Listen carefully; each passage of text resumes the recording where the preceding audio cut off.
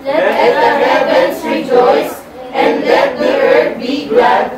Let the sea roar, and the fullness thereof. Let the field be joyful, and all that is therein.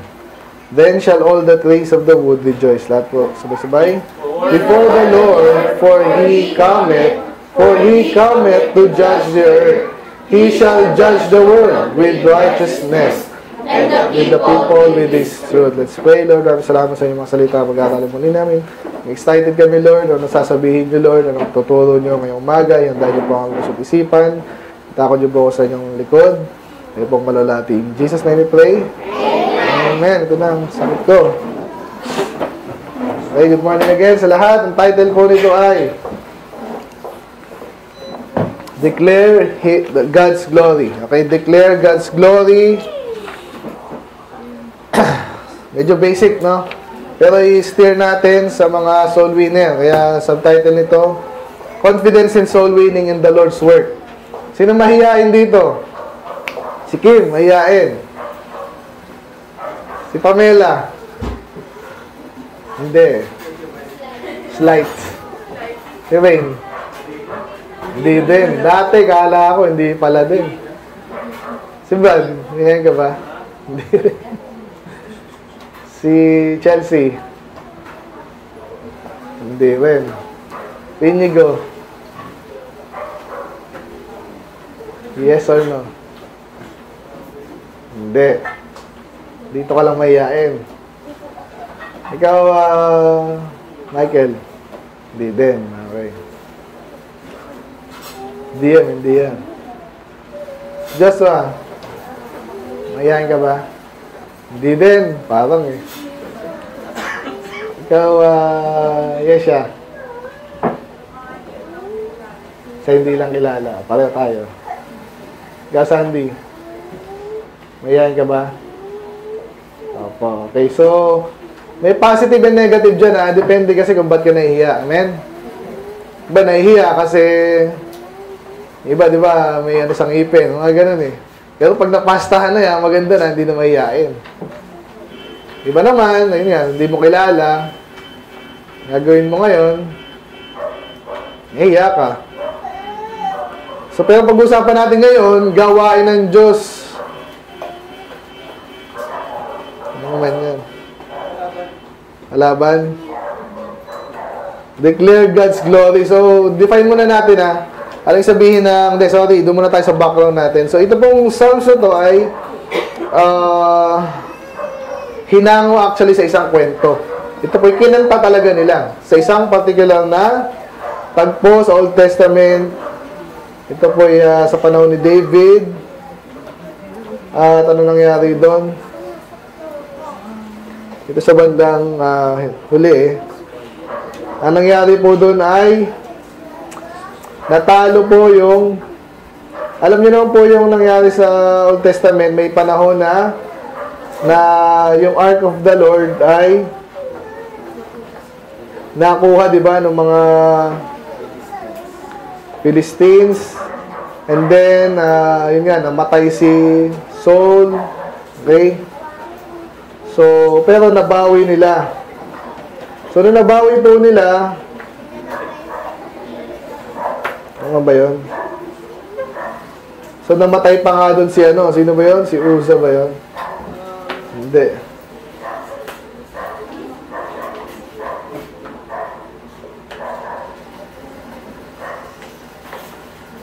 Sino yung namatay? Nahihinawakan niya yung ano?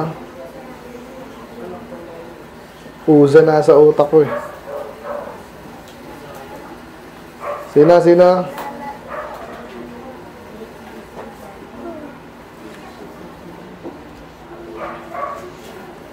Saan na ba yun?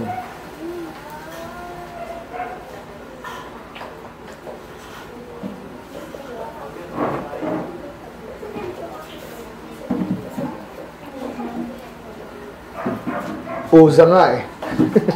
Okay. So sa 2 Samuel 6:8.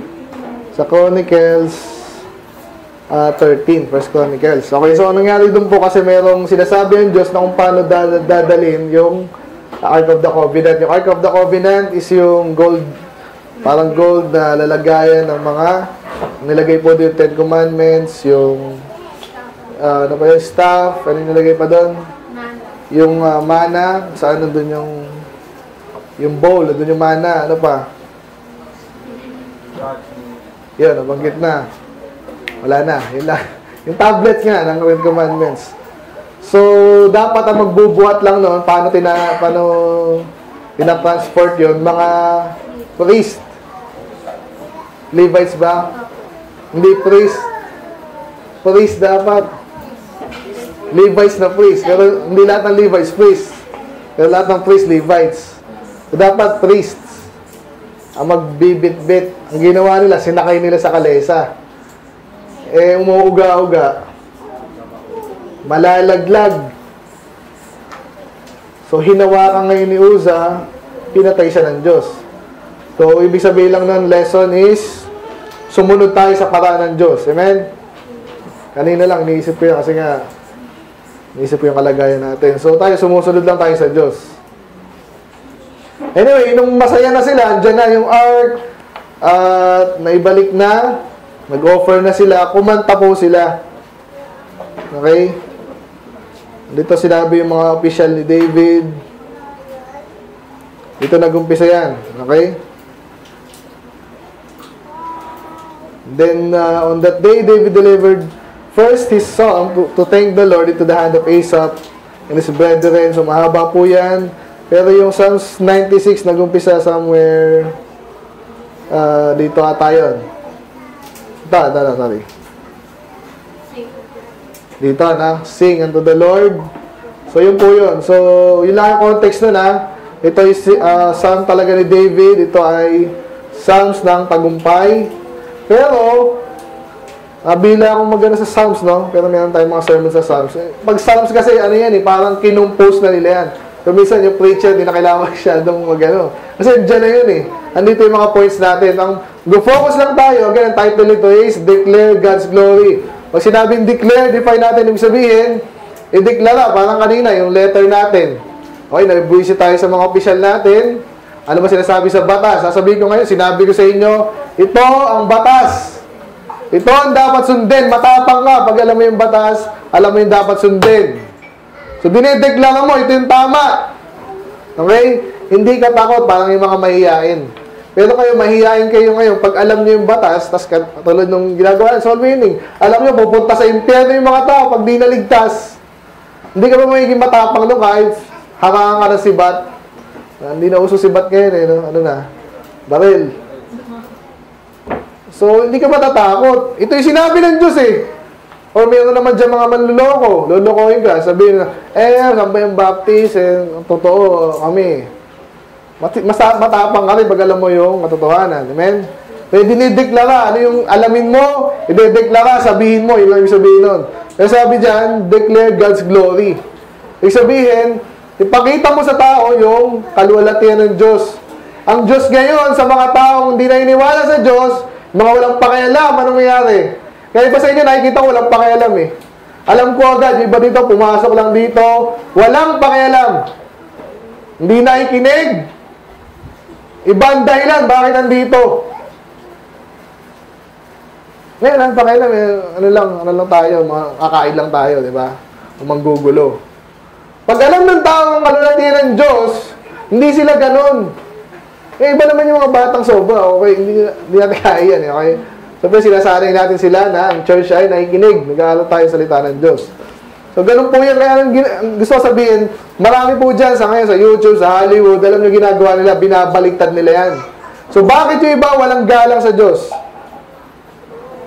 Kasi may kalaban tayo, dinideklara nila, kalokohan nila. Okay, sinasabi nila, wala naman Diyos, maniwala kayo kay Jesus, kami naniniwala kay Thor. Okay, ganun ba? Ngayon, hindi kami naniniwala dyan, yung mga trillionaires kayo, mga billionaires, wala. Yung Bill Gates, sasabihin niya, di ako naniniwala sa Diyos. Si Facebook, di ako naniniwala sa Diyos. Yan, dideclare nila yan kasi wala silang hiya. Kaya ngayon, yung mga iniidolo sila, sino ba si Bill Gates? Wow, mayaman niya. Ang bahay niya, isang buong compound. Oh, mayaman yun ha. Eh, hindi na siya naniniwala sa Diyos. Siguro okay lang hindi maniwala sa Diyos. Yan ang problema natin ngayon. Though takot din yung mga yan, hindi nila sasabihin yun ng hayagan, ina-advantage natin. Kaya ngayon, mga soul winner, mga preacher, mga Kristiyano dapat, alam mo yung glory ng Diyos, siya gumawa lahat. Siya ang nasusunod. Kahit hindi mo siya sundin ngayon, bandang huli, sino mananagot? Ikaw din. Maraming mga ganyan, mayabang dati, nagkasakit, tumawag din sa Diyos. Mga artista, nalaos, tumawag din sa Diyos. Problema, hindi rin napunta sa maayos na church. And still, they acknowledge God. Amen? Ganun din, yung iba, bata, loko-loko, pagtanda-tanda, nakita nila, yung ganda pala yung tumasamba sa Diyos. Hindi sumamba sila sa Diyos kung kailan matanda na sila. So at least, nasayang yung oras nila, tao nila, kaso at least, in-acknowledge nila ng Diyos. Amen? Kasi may mga nakita sila sa Diyos na talaga palang karapat-dapat ang Diyos. So yun ang pag-aaral natin, parang later, hindi tayo mahihiya, hindi tayo takot, hindi tayo bantulot, na parang mag-share ba tayo? Ayun na lang. Kaya eh. Yung na-share natin kahapon, mabait naman, yung at least, mga kabataan eh. Pero minsan ba, may habang na rin. Okay, so sana, after this morning, ang pinaka-objective natin ay maging yung mga, especially mga soul winner, maging confident tayo. Amen? Hindi tayo bastusin na tinatawag. Hindi natin deserve yun pag dala-dala mo kaligtasan. Dala-dala mo salita ng Diyos. Hindi ikaw dapat yung binabastos, okay lang sa'yo. Hindi ganun. Amen? Maging confident. Soul winning, tsaka witnessing. Saka yung mga bata, okay na rin at least ma-impress kayo sa Diyos. Amen? Hindi siya bastusin. Ganun din yung church. Amen? Makinig. Sabi lang eh. So number 1, bakit at paano tayo idedeklara ang kadakilaan ng Diyos? Alam niyo yung dakila? Sabihin, galang-galang, hindi basta-basta. Okay? Kaya sa inyo, alam ko na agad dyan eh, yung iba sa inyo, kailangan maturuan talaga. Diba? Pero ibang medyo natututo na, mag-uumpisa rin niya mismo sa church nga, maaga kayo sa church, maayos ang damit nyo. Doon tayo nagkakakilala dyan eh. Lalo na kung paano nyo tawagin si pastor. Diyan, magkakaalaman. Ibang wala talagang pakialam.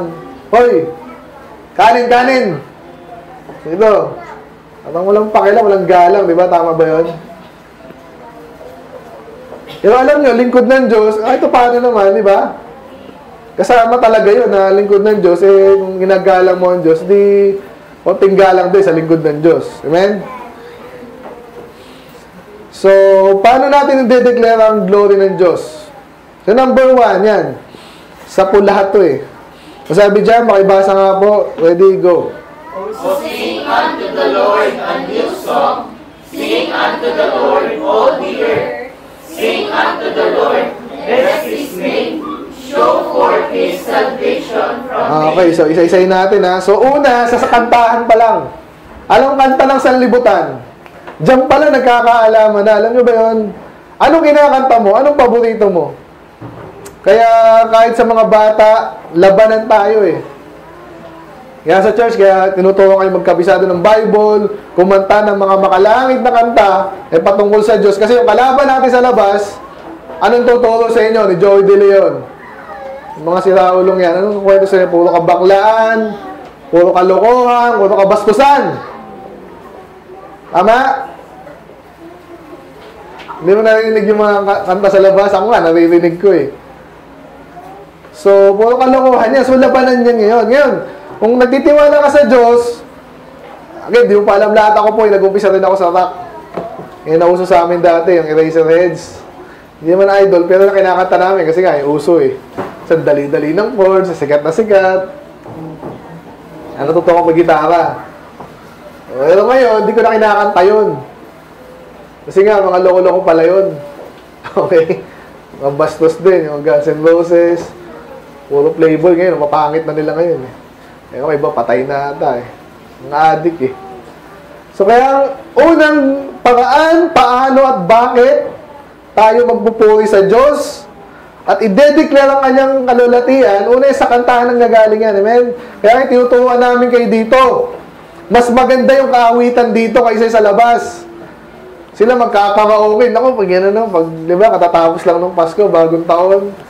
Naku, kung pwede lang, silyado namin yung bahay eh.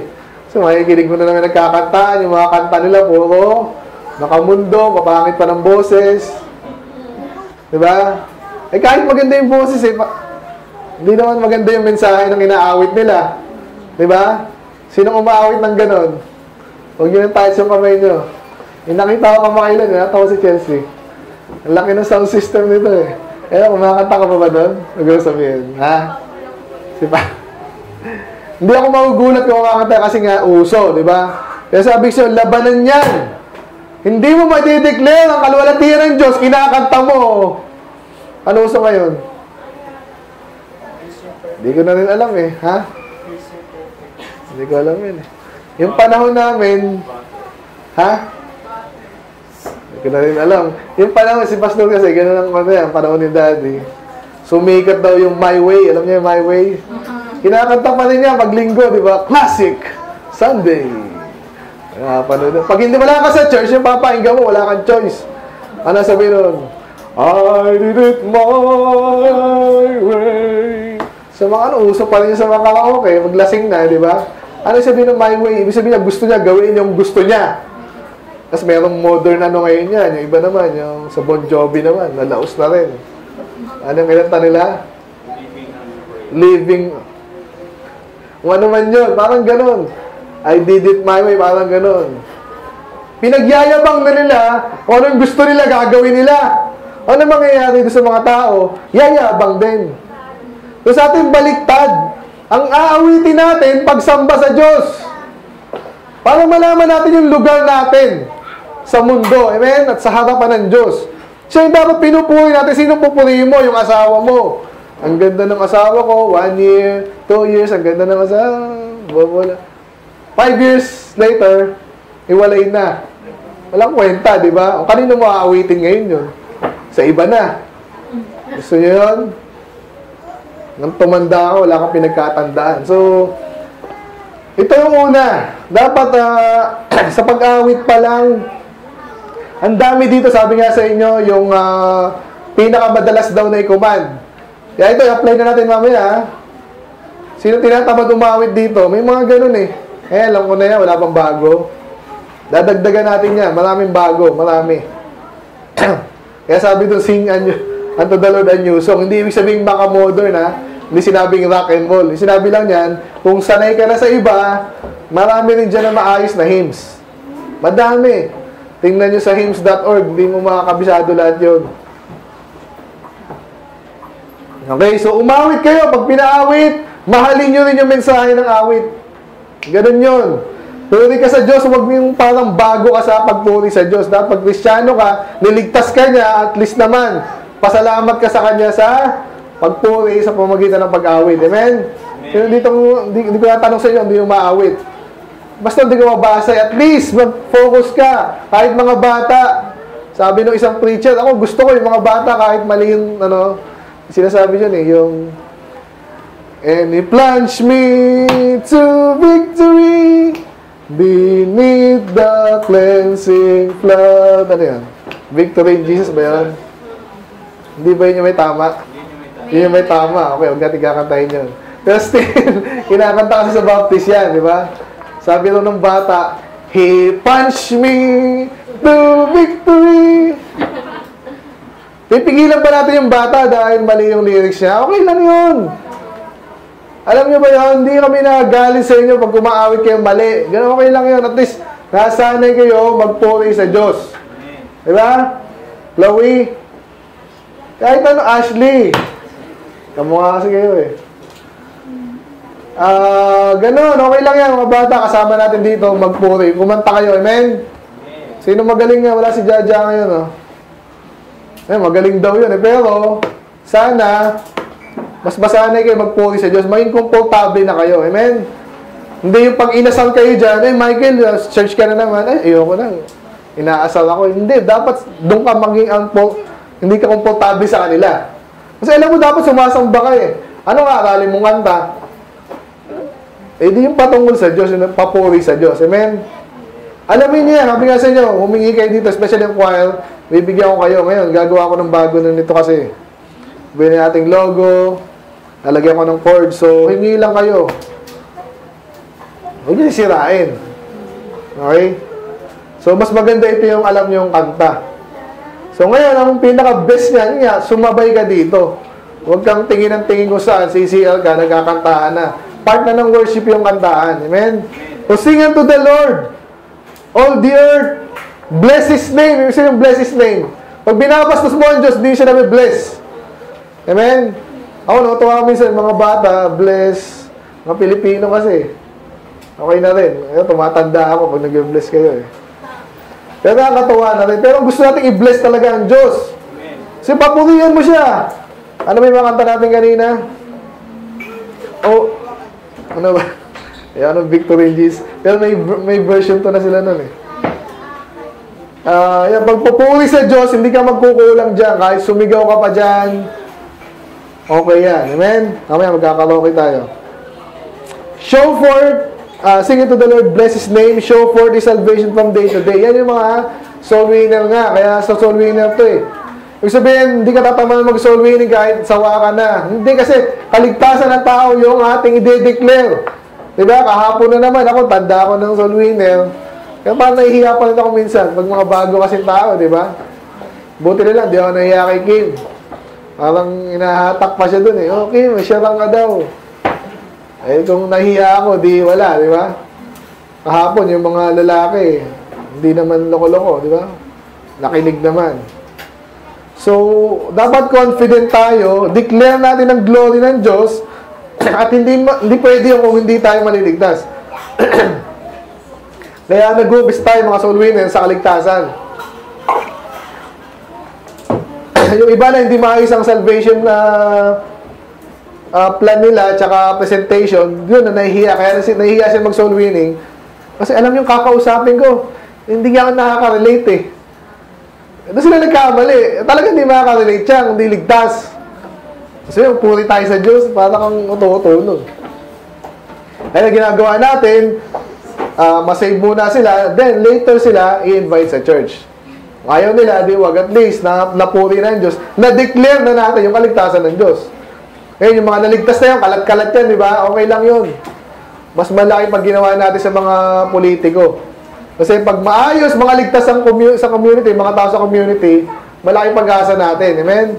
Uunlad tayo, di pwedeng hindi. Kasi matino yung pag-uutak ng kadamihan ng population. Amen?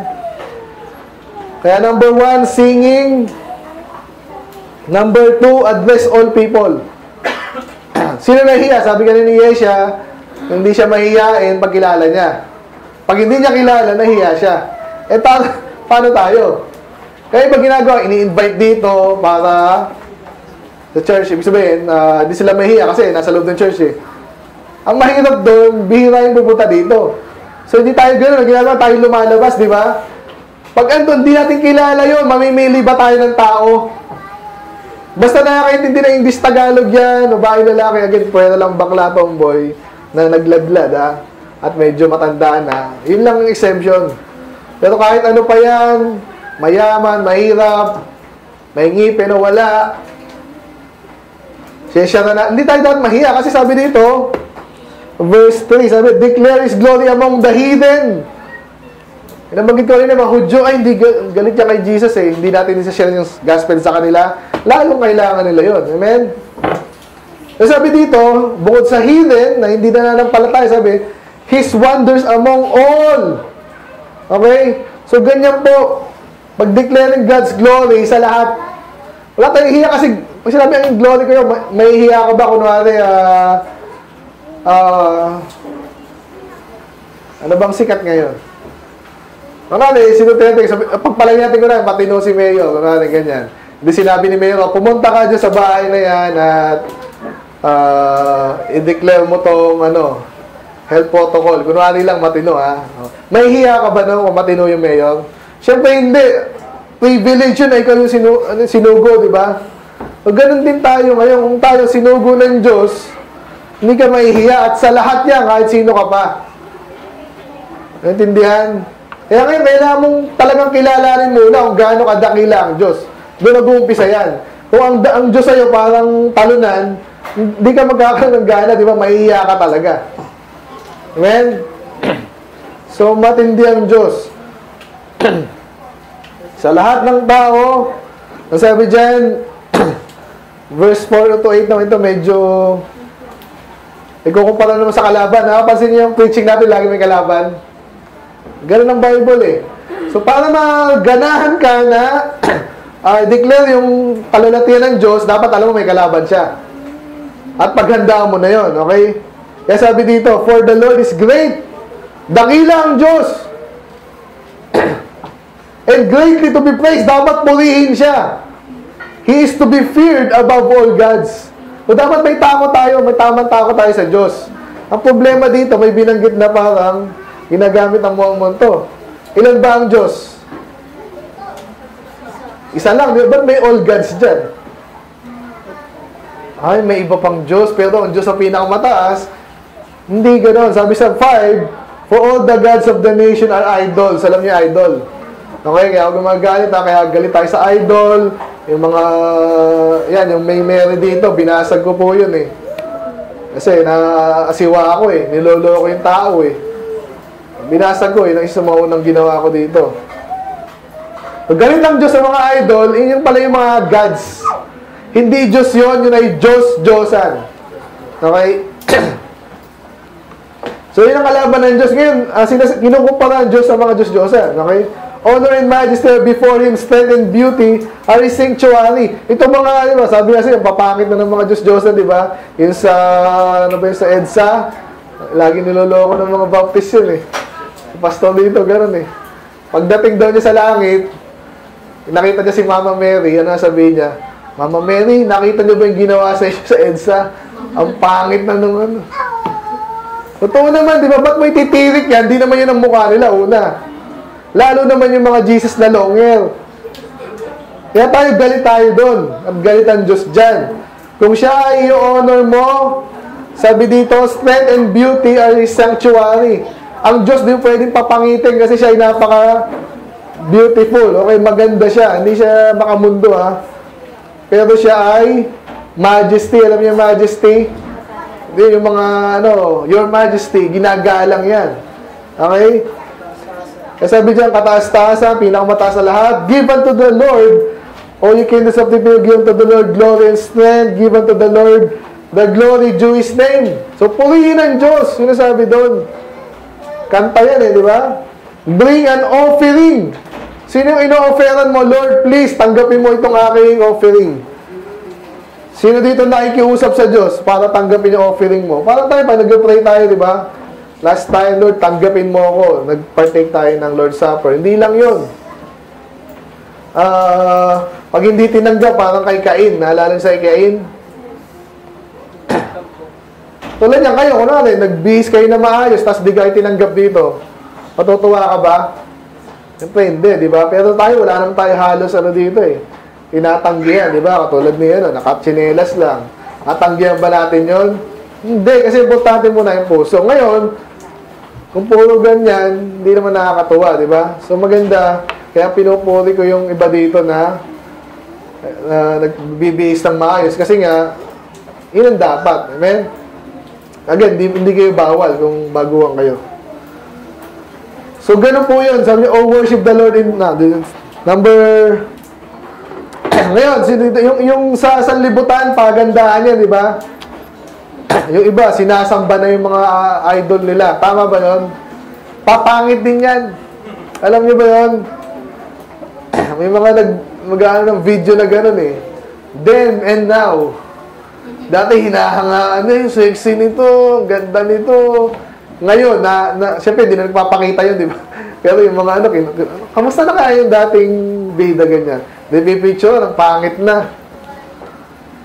Ganyan sila. Kaya hindi mo dapat sambahin yung mga basketball star na yan. Napakagaling ba? Nag-shoot-shoot lang. Si Jordan, nasa na ngayon? Si Kobe. Sa impyerno na, sabi nila. Si Jawo, buhay pa ba yun? Tende, no? May idol kay Jawo dito. Pero, wag. Ang sambahin natin ang Diyos. Pero sabi dito, in the beauty of His holiness. Hindi mo siya sasambahin, ano may itsura ng Diyos para nakita ko at sambahin ko siya. Hindi ganun.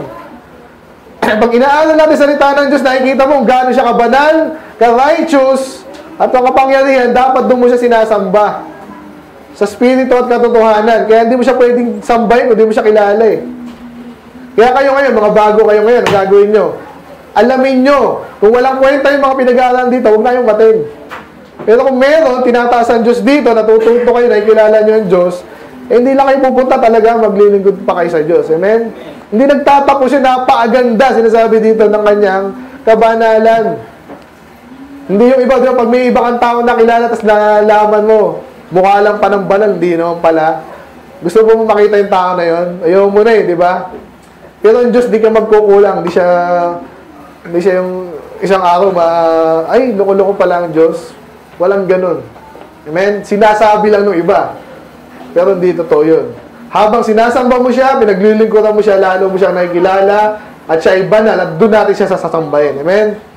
Huwag kayong maging makamundo. Katatapos ko na naman ng Old Testament, di ba, kay Jeremiah ba yun? O sa Ezekiel, sabi, bless the Lord, for I am rich. Dahil nyo ba yun? Si ano yun eh, yung mga makamundong Kristiyano. Dapat magpasalamat ka na lang, hindi dahil mayaman ka, dahil pinagpala ka. Pag sinabi mong salamat po, kasi mayaman ako sa pagyayabang mo, negative yun. At kung pupurihin mo ang Diyos, yung tama, kaya tayo mga Baptist po, tayo doktrina eh. Kasi pag naintindihan ng mga tao, sumamba rin sa Diyos yan, bakit sila sumamba? Kasi namangha sila, hindi sa dahil, ang galing talaga ng Diyos. Isa yun. Pero especially sa kanyang kabanalan. Yan lalo yung mga tumanggap sa Panginoon, ba't kayo tumanggap kay Jesus? Hindi kay Muhammad. Ibang klase siya, di ba? Dakila, banal, wala siyang kasalanan, at siya pa yung namatay para sa'yo. Walang katumbas po yun. Hindi nila kayang gayahin yun. At kahit gayahin nila, hindi naman sila banal. So, walang silbi yung kanilang pagpapakamatay mo isama sa bayan or something. Sana yung naintindihan natin. Tapusin natin to. Kaya number 1, in singing. Number 2, address all the people. Number 3, He is worthy. Okay? Pag nagpuri ka sa Kanya, hindi ka mapahiya. Andahin yan. Niloloko ako ng lasinggero dun eh. Minamak ako, minamak. Praise the Lord. Hindi naman tayo gumaganon-ganon eh. Kaya nga, pag nagsamba tayo sa katotohanan, wala silang pwedeng asarin sa atin. Ano sasabihin nila? Bible. Talaga. Naintindihan mo sinasabi mo. Diba? Hindi ka mapapahiya sa Diyos. Maniwala kayo. At sabi pa dyan, last. Good na ako eh. Verse 10. Pakibasa hanggang dulo na to eh. Pero sa verse 10 lang po pakibasa habang minimum ako. Ready, go. Say among the heathen that the Lord reigneth, the world also shall be established, that it shall not be moved. He shall judge the people righteously. Daming ano dyan, katotohanan. No? So, basta ang point ko lang, ano ba mangyayari? Kaya mamaya mag-revelation tayo. Yung mga mayabang ngayon, yung mga katulad niya, sina Bill Gates, talagang pinapasunod tayo, wala tayong magawa eh. Yabang, di ba, sa Isko, sabi, huwag na kayo lumabas, ayaw magbakuna, huwag kayo lumabas! Yabang! Duterte, ganun din, Hitler. Alam niyo ba yung mga yan, mga galit sa Diyos? Hindi naligtasan sa niya, sa impyerno. Ngayon, wala tayong magawa, palagay nila, later, baliktad. Sila walang magagawa pag ang Diyos na ang dumating, hinusgahan sila. Sabi dyan, no? I-establish niya yan. Ngayon nga lang eh. Hindi na rin makaporma yung mga yan. Kaya galing sa mga Kristiyano yan, sa mga batas natin. Gusto nilang palitan yan eh. Alam niyo ba yon? Sa US, gusto nilang alisin yung in God we trust. Yung mga atheists, gusto nilang alisin yun. Hindi pa rin maalis. Sa China, inaalis yung mga churches. Dumadami pa rin. Sa atin, pinipegi tayo, dumadami pa rin yung baptist. Alam niyo ba yun? Sana lalo pa. Kaya sabi dyan, no, the world also shall be established. Obviously, ibang world na yun. Again, sa end times, mamaya, pag-aaral natin. It shall not be moved. Kaya may kanta tayong gano'n eh. Kuna, si Ray Ray. Tinutokso na naman kung sinong kaibigan niya. Kunwari lang, ha. Huwag ka na mag-church. Huwag ka na lang tayo. Maggala na lang tayo. Alam ni Ray Ray. Hindi ako matitinag. Yun yung sabihin sa Tagalog pala, hindi ako matitinag.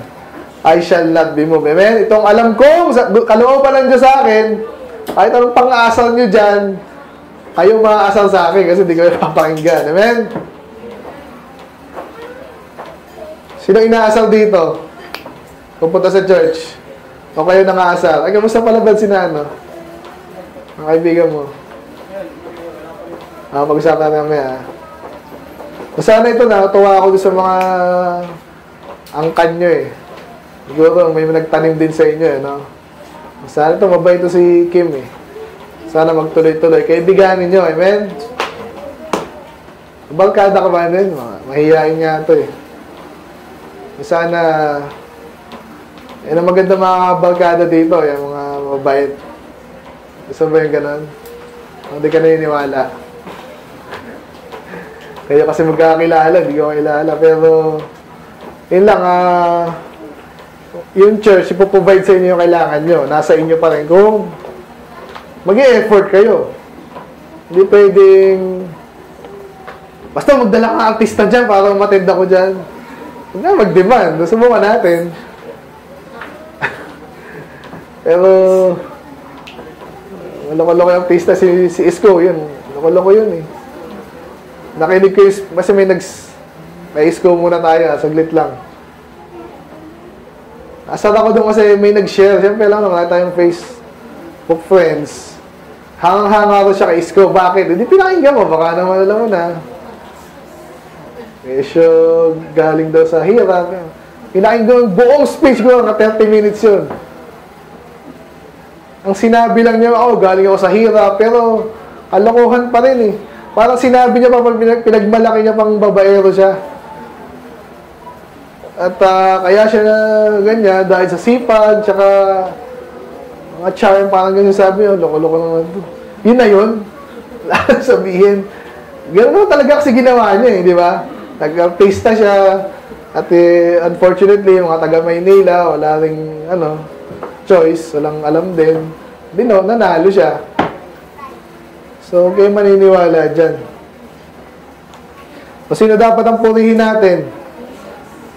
Ang Panginoon. Amen? Kasi later, ang point number 4, He is overall ruler. Later, whether you like it or not, siya ang panalo. Kanino kakampi ngayon? Nakakampi kami ngayon dahil sa Panginoon Later, panalo ka rin. Amen? Maghahari tayo kasama ng Panginoon. So, paano natin dedeclare ang glory ng Diyos? Sa awitan, i-address mo sa lahat, confident ka sa lahat, i-address mo. Dahil siya'y karapat-dapat. Number 3, huwag kang mahihiya sa Kanya. Dahil later, number 4, siyang ruler over all. Wala kang kakahiya. Nahihiya pa rin ako, pastor